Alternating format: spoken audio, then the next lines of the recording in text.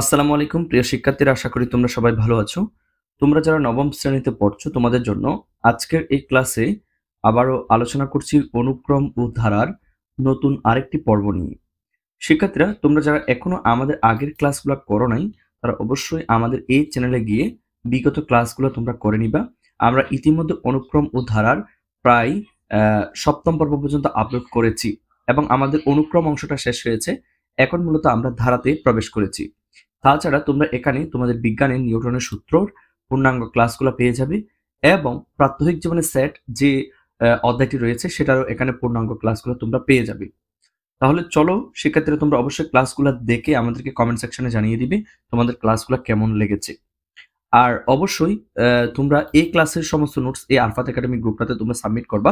তোমরা একটু নিচে আসলে এখানে দেখতে পাবা অসংখ্য স্টুডেন্টস তাদের প্রশ্নগুলো এখানে করে এবং তাদের নোটসগুলো শেয়ার করে, এবং তোমাদের যদি ভালো লেগে থাকে তাহলে অবশ্যই তোমরা চাইলে নোটসগুলো ইউজ করতে পারো। এগুলা ইউজ করলে আশা করি এগুলা থেকে তোমরা একটা নোট তৈরি করতে পারো। সেক্ষেত্রে আমরা ক্লাসে যাচ্ছি। আমরা ফার্স্ট অফ অল আমাদের ক্লাস শুরু করার আগে আমরা গত ক্লাসে প্রায় এতটুকু পর্যন্ত কভার আপ করেছিলাম। আমরা এরপর থেকে মূলত ধারা থেকে শুরু করব। তো আমরা ইতিমধ্যে অনুক্রম অংশটা খুব ভালোভাবে পড়ে নিয়েছিলাম।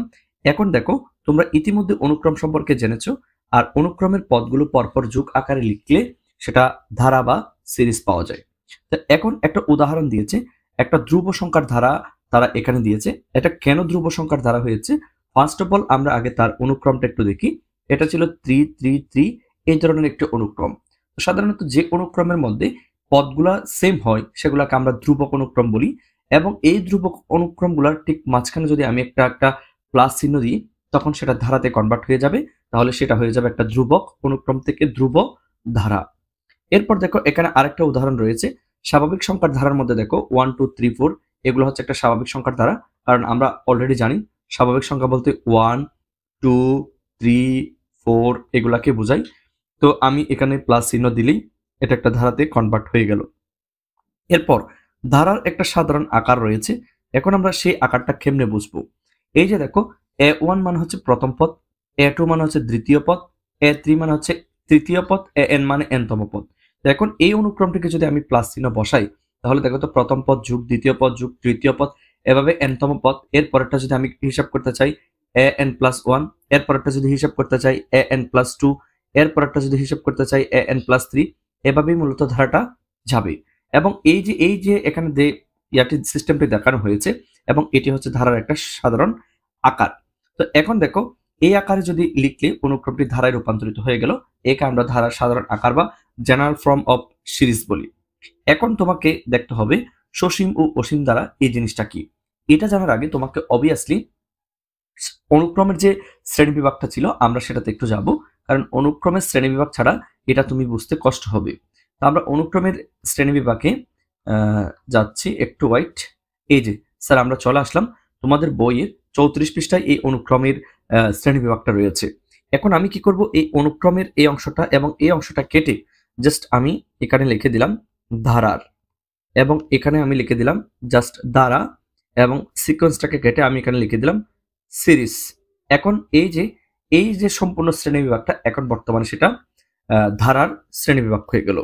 তো এটা আমি কেমনে বুঝছি দেখো, সাধারণত একটা ধারাকে ভাগ করলে সসীম এবং অসীম দুই ধরনের ধারা পাওয়া যায়।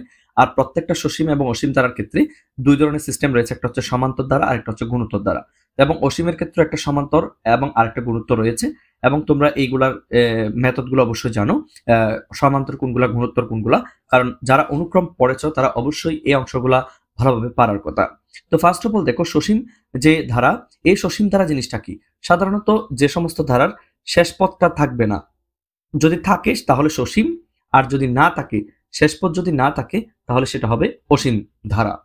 এবার দেখো, সসীম ধারার এবং অসীম ধারার ক্ষেত্রে আবার যে দুইটা সিকভেন্ট, সমান্তর এবং গুণোত্তর। তো আমরা অলরেডি সমান্তর মানে জানি, সমান্তর মানে এখানে অবশ্যই অন্তরটা কি হবে, সমান হবে। আর গুণোত্তরের বেলায় অনুপাতটা কি হবে, সমান হবে। এখন যদি তুমি অন্তর জিনিসটা না বুঝো তাহলে তোমাকে যদি বিয়োগফল বলি আশা করি তুমি বুঝতে পারবা। আর অনুপাত যদি তুমি না বুঝো, যদি আমি তোমাকে বলি ভাগফল, তাহলে এখন আশা করি তোমাদের বোঝার কথা। তো এখন এই জিনিসটা দেখো, সসীম ধারা হচ্ছে, দেখো এটা একটা সসীম অনুক্রম কারণ এটা শেষ পদ রয়েছে। এখন আমি যদি সবগুলোর মধ্যখানে একটা প্লাস চিহ্ন বসিয়ে দিই তাহলে এটা একটা বর্তমানে সসীম দ্বারাতে কনভার্ট হয়ে গেল। একই রকম ভাবে এটার মধ্যখানে যদি প্লাস চিহ্ন বসাই তাহলে এটি একটি সসীম দ্বারা কনভার্ট হয়ে গেল। আবার এই যে ডান পাশে দেখো এই ধারাগুলো হচ্ছে অসীম, কারণ এগুলোর কোনো শেষ পথ নেই। এখন আমি যদি তাদের মধ্যখানে একটা একটা প্লাস চিহ্ন বসাই তাহলে সেটা দেখো একটা অসীম দ্বারাতে কনভার্ট হয়ে গেল। একইভাবে এটা একটা অসীম দ্বারাতে কনভার্ট হয়ে গেল। এখন আমরা দেখব যে সমান্তর এবং গুণোত্তর এই জিনিসটা কি, আমরা সেটা কিভাবে আইডেন্টিফাই করতে পারি। তাহলে সমান্তর বোঝার আগে আমাকে অবশ্যই অন্তর এবং বিয়োগফল সম্পর্কে জানতে হবে। তো তুমি দেখো এই 4 থেকে 2 কে বাদ দাও তাহলে অবশ্যই 2, 6 থেকে 4 কে বিয়োগ করা তাও 2, 8 থেকে 6 কে বিয়োগ করা তাও 2, তাহলে এটা একটা সমান্তর সসীম ধারা। আবার এটাতে দেখো কখনো এই অংশের মধ্যে কখনো বিয়োগফল সমান হবে না, কারণ 4 থেকে 2 গেলে 2, আবার 8 থেকে 4 গেলে তোমার 4। তো এখন আমরা ভাগ করে দেখি, তাহলে দেখো তো 4 কে 2 দিয়ে ভাগ করো তাও 2, 8 কে 4 দিয়ে ভাগ করো তাও 2। যেহেতু ভাগফল বা অনুপাত সমান হয়েছে সুতরাং এটা হবে একটা সসীম, যেহেতু তার শেষ সীমা রয়েছে, সসীম গুণোত্তর ধারা। একইভাবে তুমি এই অংশটা ক্যালকুলেট করতে পারো, যেমন উপরটা থেকে বিয়োগফল আমি একই রকম পাচ্ছি, সুতরাং এটা হবে যেহেতু তার শেষ পথ নাই অসীম সমান্তর দ্বারা। আবার নিচেরটার মধ্যে দেখো ভাগফল সমান, সুতরাং যেটা যেহেতু শেষ পথ নাই সুতরাং এটা অবশ্যই অসীম হবে, এবং এখানে যেহেতু ভাগফল সমান তাহলে এটা হবে অসীম গুণোত্তর ধারা। তো এই জিনিসটা যদি বুঝতে পারো তাহলে অবশ্যই তোমরা অনুক্রমের একেবারে কপিটাই হচ্ছে জাস্ট ধারা। অনুক্রমের বেলায় কমা দিয়ে লিখতে হয় আর ধারার বেলায় সেটা যোগ দিয়ে লিখতে হবে, এতটুকু হচ্ছে মূলত ডিস্টেন্স বা ব্যবধান। এরপর দেখো এখানে বলেছে সসীম ও অসীম দ্বারা। তো ধারার পথ সংখ্যা যদি নির্দিষ্ট হয় তখন তাকে সসীম বা ফাইনাইট সিরিজ বলা হয়, এবং পথ সংখ্যা যদি অনির্দিষ্ট বা শেষ না থাকে তখন তাকে আমরা অসীম দ্বারা বা ইনফাইনাইট সিরিজ বলে থাকি। তো যেমন এখানে দুইটা সিরিজ দিয়েছে, আমরা অলরেডি জানি এটা একটা সসীম দ্বারা কারণ এটা শেষ সীমা রয়েছে, আর এখানে যেহেতু শেষ সীমা নাই সুতরাং এটা হবে অসীম দ্বারা। তো সসীম এবং অসীম আমরা অলরেডি বুঝতে পেরেছি। এখন আমাদের দুইটা এক্সাম্পল দিয়ে এখানে একটা একক কাজ দিয়েছে, তো দুইটা সসীম এবং দুইটা অসীম দ্বারার উদাহরণ আমাদেরকে দিতে বলেছে। তো আমরা এখন দুইটা সসীম এবং অসীম দ্বারার উদাহরণ দিচ্ছি। আমি ফার্স্ট অফ অল লিখছি নাম্বার 1, দুটি সসীম দ্বারার উদাহরণ। তো আমি চাইলে দুইটা সমান্তরও দিতে পারি, দুইটা গুণোত্তরও দিতে পারি। তো তুমি চাইলে একটা ভিন্ন ভিন্নও দিতে পারো। যেমন আমি ফার্স্ট অফ অল যে ধারাটা লিখছি দেখো, তোমার 2 প্লাস 4 প্লাস 6 প্লাস এভাবে যেতে যেতে মনে করো এটা হচ্ছে একটা 100। এরপরে দেখো আমি আরেকটা লিখছি 2 plus 4 plus 8 plus 16 plus dot dot dot dot plus আমি এখানে দিলাম মনে করো 1024। তো দেখো এই যে উপরেরটা এবং নিচেরটা অবভিয়াসলি সসীম, কারণ এটা শেষ সীমা রয়েছে, যেহেতু শেষ সীমা রয়েছে সুতরাং দুইটাই সসীম। এখন সসীমের মধ্যে কোনটা সমান্তর কোনটা গুণোত্তর এটা একটু ক্যালকুলেট করে দেখো। যেমন এখানে অবভিয়াসলি বিয়োগফল কি হচ্ছে, সমান হচ্ছে, বাট নিচেরটাতে কখনো বিয়োগফল সমান হবে না। অবশ্যই 4 কে 2 দিয়ে ভাগ করলে 2, 8 কে 4 দিয়ে ভাগ করলে 2, 16 কে 8 দিয়ে ভাগ করলে 2।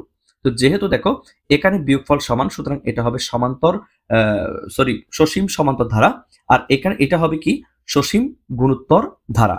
এবার আমি যদি এটাকে একটু অন্যভাবে হিসেব করি তাহলে এখন আমি লিখলাম দুটি অসীম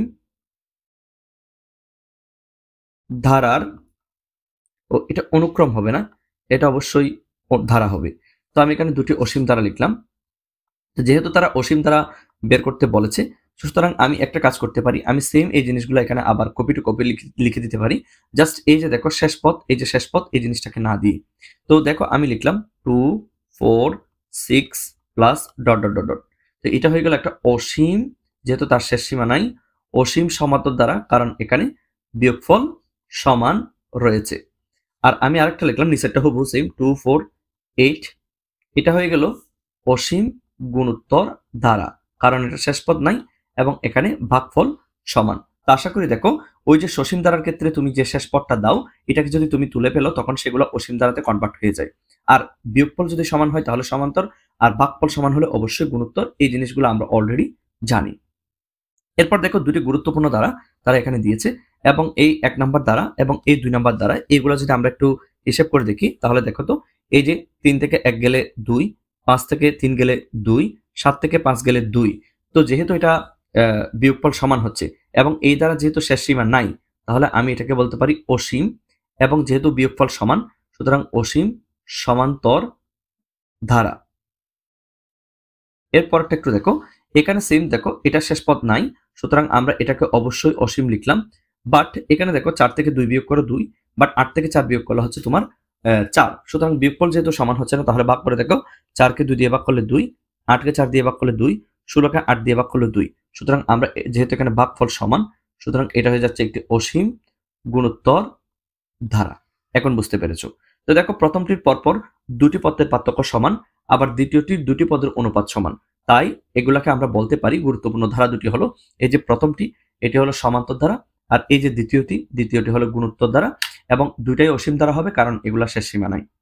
এখন আমরা সমান্তর ধারা বা এরিথমেটিক সিরিজ সম্পর্কে একটু জানার চেষ্টা করব। এই জিনিসটা একটু দেখো, যে ধারার পদগুলো সমান্তর অনুক্রম মেনে চলে তাকে সমান্তর ধারা বলে। ওই যে একটু আগে তোমাদেরকে বলেছি, অনুক্রম যে পারবে সেই ধারাগুলো পারবে। তো তোমরা জেনেছো সমান্তর অনুক্রমের পরপর দুইটা পদের পার্থক্য কি হয়, একই বা সমান হয়। তো সমান্তর ধারার ক্ষেত্রেও ঠিক সেম, কোন সমান্তর ধারার প্রথম পদ যদি এ এবং সাধারণ অন্তর যদি বি হয়, তাহলে ধারাটি কিরকম হবে সেটা লেখার আগে আমরা ফার্স্ট অফ অল অনুক্রমটি কি হবে সেটা একটু জানার চেষ্টা করি।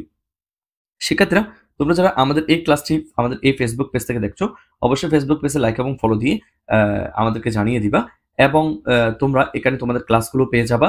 আর অবশ্যই ক্লাসগুলো ভালো লেগে থাকলে তোমাদের টাইমলাইনে শেয়ার করবা, বন্ধুদের সাথে শেয়ার করবা, এবং কমেন্ট সেকশনে অবশ্যই বন্ধুদেরকে মেনশন করে দিবা যাতে সবাই উপকৃত হয়।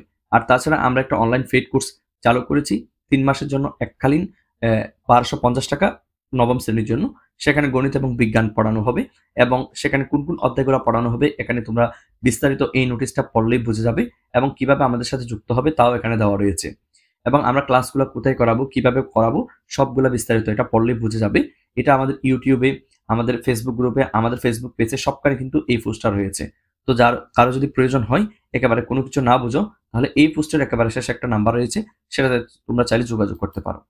তো সেক্ষেত্রে আমরা সমান্তর যে ধারাটি রয়েছে, এই সমান্তর ধারার ক্ষেত্রে আমরা ফার্স্ট অফ অল সমান্তর অনুক্রমটা বোঝার চেষ্টা করব। তো আমাদের সমান্তর অনুক্রমটা ছিল, আমরা সমান্তর অনুক্রমটা ফার্স্ট অফ অল লিখছি।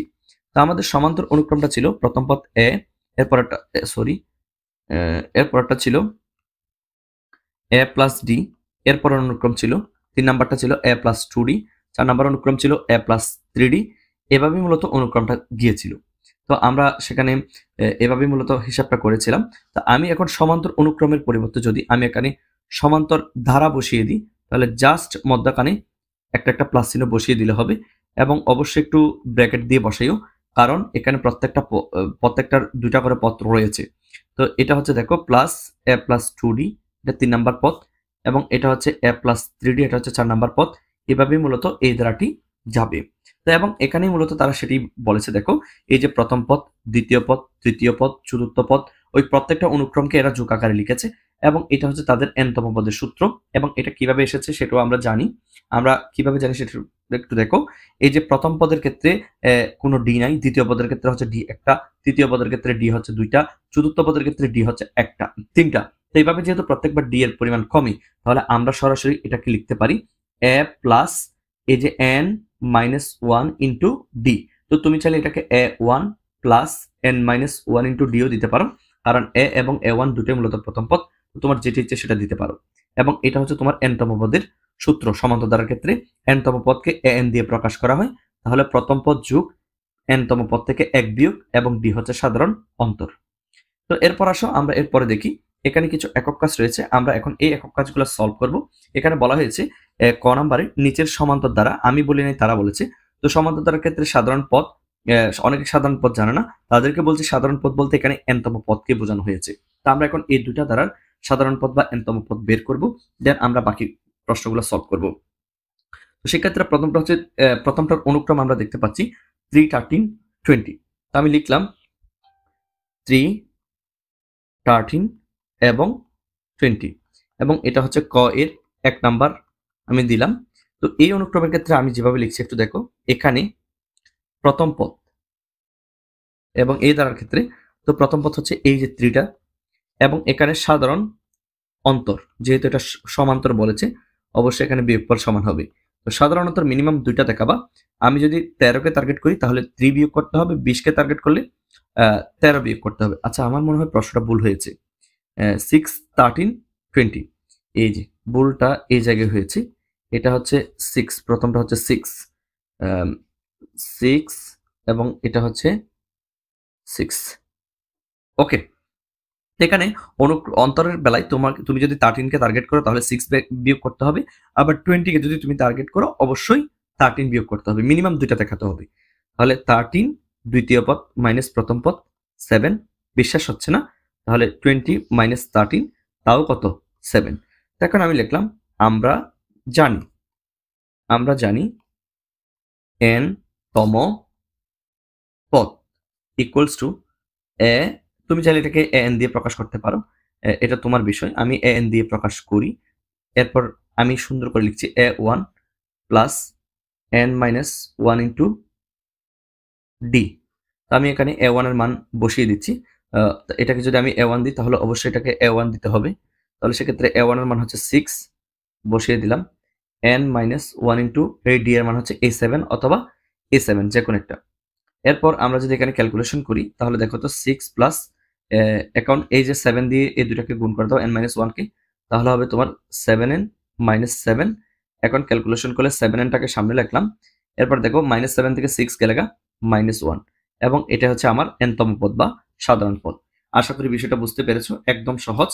তো আমি এখানে যেভাবে করেছি এভাবেই তুমি করবা। ও এখানে একটা লিখে দিবা, সুতরাং এটি একটি সমান্তর ধারা। কেন? কারণ এখানে পার্থক্য বা বিয়োগফল সেম এসেছে। তো প্রথম পদ আমি এখানে দেখে লিখে দিলাম 6, সাধারণত মিনিমাম দুইটা বের করবা, 13 থেকে 6 বিয়োগ দিবা, না হয় 20 থেকে 13 বিয়োগ দিবা, প্রত্যেকবার যেহেতু সেম এসেছে সুতরাং এটি একটি সমান্তর ধারা। তো সমান্তর ধারার ক্ষেত্রে nতম পদের সূত্র লিখলাম, এ এবং ডি এর মান বসিয়ে আমরা একটা nতম পদ পেয়ে গেলাম। তো এভাবে মূলত তোমরা প্রত্যেকটা অঙ্ক করবা, কিন্তু আমি এখন একটু শর্টকাটে করব। তো সেক্ষেত্রে আমাদের দ্বিতীয় প্রশ্নটি হচ্ছে, দ্বিতীয় প্রশ্নটির যে ধারাটি সেটা হচ্ছে 2 মাইনাস 5 মাইনাস 12। তো আমি ধারাটি লিখলাম 2 মাইনাস 5 মাইনাস 12। তো এখন এই ধারাটির ক্ষেত্রে একটু লক্ষ্য করো, এখানে প্রথম পদ কোনটা? স্যার একদম শুরুতে এটা হচ্ছে প্রথম পদ। আর সাধারণত বের করো ডি ইকুয়ালস টু মাইনাস 5 থেকে অবশ্যই 2 বিয়োগ যাবে, বিশ্বাস হচ্ছে না, তাহলে মাইনাস 12 থেকে অবশ্যই মাইনাস 5টা বিয়োগ যাবে, তাহলে সেক্ষেত্রে এখানে হচ্ছে মাইনাস 7 আর এখানে হচ্ছে মাইনাস 12 মাইনাস মাইনাসে প্লাস 5 তাও মাইনাস 7। তো এখন দেখো ভালো করে দেখো, মাইনাস 5 থেকে 2 বিয়োগ দিতে হবে, অবশ্যই মাইনাস 12 কে যদি তুমি টার্গেট করো মাইনাস 5 বিয়োগ দিতে হবে। তো আমি এখানে প্রত্যেকবার বিয়োগফল সমান পেয়েছি, সুতরাং এটা একটা সমান্তর দ্বারা। এখন সমান্তর দ্বারার ক্ষেত্রে nতম পদের সূত্র আমি a1 না দিয়ে সরাসরি an equals to a plus n minus 1 into দিয়ে দিলাম। এবার মান বসাও, এর মান হচ্ছে কত 2, n মাইনাস 1 ইন্টু ডি এর মান হচ্ছে a মাইনাস 7 অথবা a মাইনাস 7 যে কোনো একটা। এখন মাইনাস 7 দিয়ে ভালো করে দেখো, মাইনাস 7 দিয়ে যদি 2 n কে গুণ করি তাহলে মাইনাস 7n, এবার মাইনাস 7 দিয়ে 1 কে গুণ করলে মাইনাস 7 সে প্লাস 7। তো আমি যদি এখন হিসেব করি তাহলে দেখো তো এই যে 7 এবং 2 গুণ করলে যোগ করলে হচ্ছে 9 মাইনাস 7n, এবং এটা হচ্ছে আমার nতম পদ। আশা করি একদম সহজভাবে আমরা বের করেছি।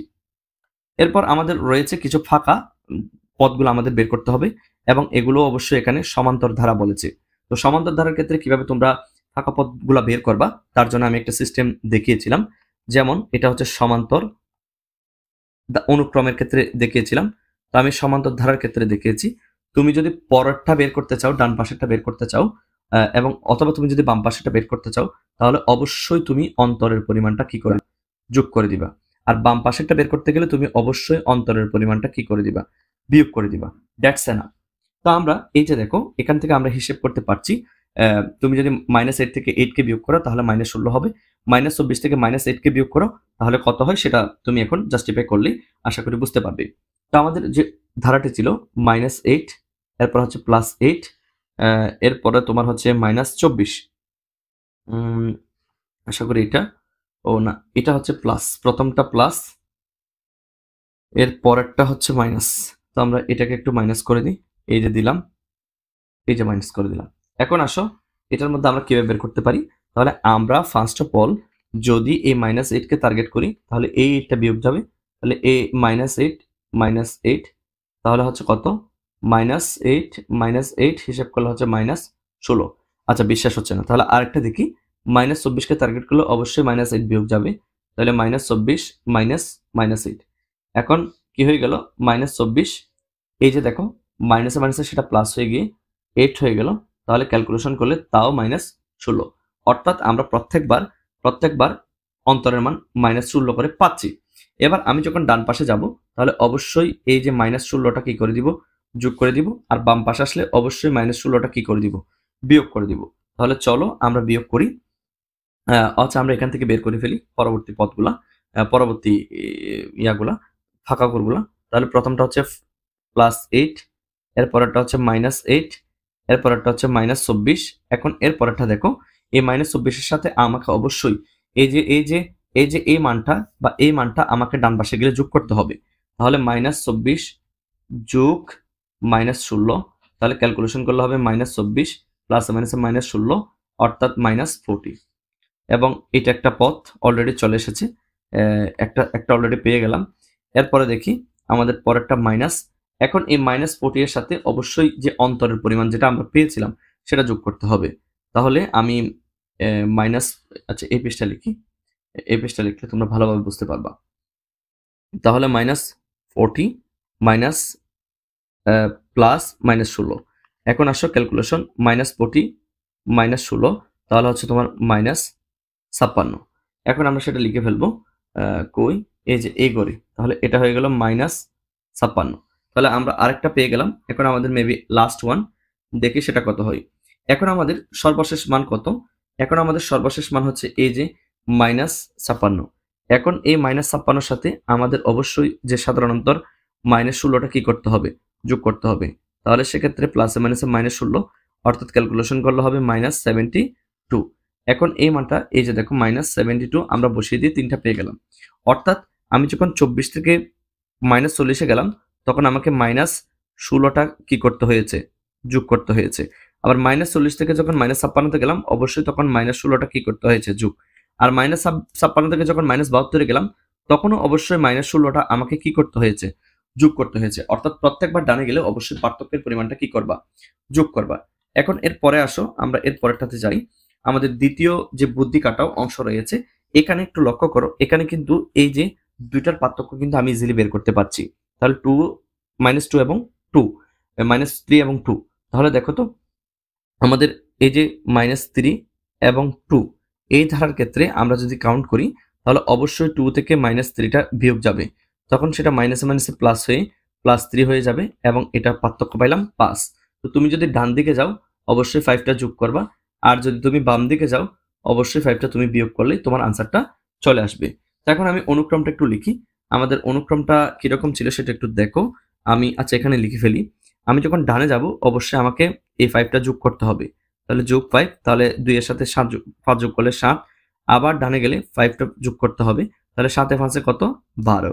একইভাবে 5 যোগ করলে অবশ্যই এটা কত হয়, 12 এবং 5 এ 17। আচ্ছা গেল। এখন আমি যদি বামে আসতে চাই তাহলে a -3 এর সাথে আমাকে যে 5টা ফেলো সেটাকে বিয়োগ করতে হবে। তাহলে বিয়োগ করলে মাইনাস কত হয়, 8, এবং এর আনসারটাও -8। আশা করি বুঝতে পেরেছো। একদম এই ফর্মুলাটা কাজে লাগাও। তুমি যতই ডানে যাবা ততই তোমার অন্তরের পরিমাণটা যোগ করবা, আর যতই তুমি বামে আসবা ততই তুমি অন্তরের পরিমাণটা বিয়োগ করলেই তোমার আনসারটা চলে আসবে। এরপর এখানে একটি মাথা কাটাও রয়েছে। এখানে বলা হয়েছে কে এর কোন মানের জন্য এই যে এটি একটি সমান্তর দ্বারা হবে। সুতরাং তারা বলেছে সমান্তর দ্বারা, এটা আমাদের কোনো বিষয় নয়, আমরা এটা সলভ করব। ফার্স্ট অফ অল যে মানগুলো দেওয়া আছে আমরা সেগুলো একটু বসাই। অনুক্রমের ক্ষেত্রে আমরা ফার্স্ট অফ অল দেখতে পাচ্ছি 5k - 3। তো আমরা সরি, এই যে দিলাম 5k - 3। এরপর একটা কত দেখো, ধারার ক্ষেত্রে আমার বারবার অনুক্রম চলে আসে অনুক্রম পড়াতে পড়াতে। এরপরেরটা হচ্ছে তোমার k+2 দিলাম। এরপরেরটা হচ্ছে দেখি, এরপরেরটা হচ্ছে 3k - 11, 3k - 11। এখন এই ধারার ক্ষেত্রে আমরা একটু লক্ষ্য করি, এখানে যেহেতু এটা একটা সমান্তর দ্বারা অবশ্যই তাদের বিয়োগফলের মান কি হবে, সমান হবে। যদি না হয় তাহলে আমরা জোর করে সমান করে দিব। তো দেখি আমরা প্রথমে এখান থেকে সরি, আচ্ছা আমরা আরেকটা বোর্ডে ট্রাই করি। এই যে দেখো, প্রথমে দেখো এখানে সাধারণ অন্তর, প্রথমটাকে আমি দিলাম D1। তাহলে সাধারণ অন্তর কিভাবে বের করছি একটু দেখো। এখানে দেখো এটা হচ্ছে দ্বিতীয় পদ, এই দ্বিতীয় পদ থেকে আমাকে এই প্রথম পদটা কি দিতে হবে, বিয়োগ দিতে হবে। অর্থাৎ তোমাকে এই যে দেখো এই k+2 থেকে 5k - 3টা বিয়োগ দিতে হবে। তাহলে আমি দিলাম কে প্লাস 2, এখান থেকে 5k মাইনাস 3টা বিয়োগ দিলাম। তো এখন বিয়োগ দিলে কি হয় সেটা এখন আমরা ক্যালকুলেট করব। তাহলে আমাদের এই যে দেখো তোমার সরি কই গেল, ওকে ডান। এখানে দেখো কে প্লাস 2 ঠিকই রয়েছে। এখন আমরা যদি মাইনাস দিয়ে এটাকে পুরোটাকে গুণ করে দিই তাহলে সেটা হবে মাইনাস 5k এবং মাইনাস মাইনাসে প্লাস 3।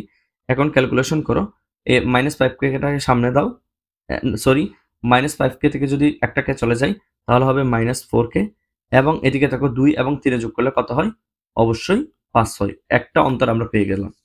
এবার দেখো আবার সাধারণ অন্তর, এটাকে আমি দিলাম d2। এখন তুমি কি করবা, এই যে দেখো 3 নাম্বারটা থেকে 2 নাম্বারটা কি করবা, বিয়োগ করবা।